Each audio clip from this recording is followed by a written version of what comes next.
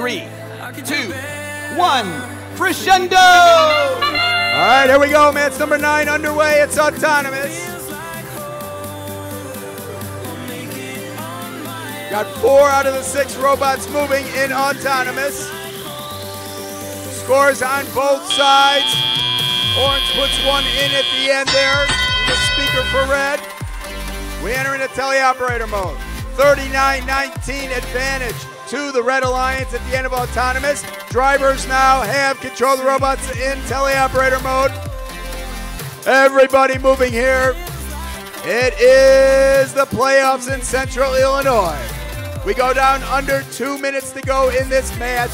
12-point advantage for the Red Alliance. They are our number 4 seed. We've got number 3 in the Blue Alliance.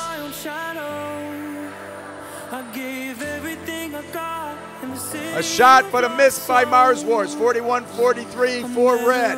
They were trying for the speaker. They go and grab another note. Their partner, Operation Orange, puts one in the speaker. Mars Wars putting one into the amp. Meanwhile, Titan working on the amp over there, but they drop it onto the ground. And their partner, Beak Squad, drops one on the ground as well. Now they put one in. Picking one up off the ground. Beak Squad puts that one in the speaker for the blue. So blue now taking a little bit of a lead. So we seesawed there. Blue takes a lead by 2, but now the Red Alliance scoring a couple, and they seesaw into the lead. So we go down under a minute. We've gone back and forth a couple times. Current advantage, red.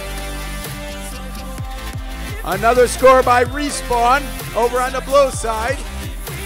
Advantage still red by about 4 points.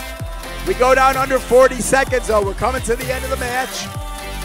It's still close and it could go either way. 4-point advantage, red.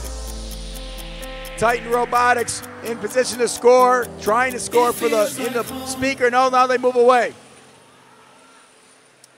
3-point lead as we go into the end game for the Red Alliance. There's a score by Spawn for blue. Now blue seesaws into the lead. That was an amplified score for them in the speaker, so they got extra points. 2 seconds, 1, and time expires. Alliance taking the match. They take it with a score of 80-73. Let me explain what happened there.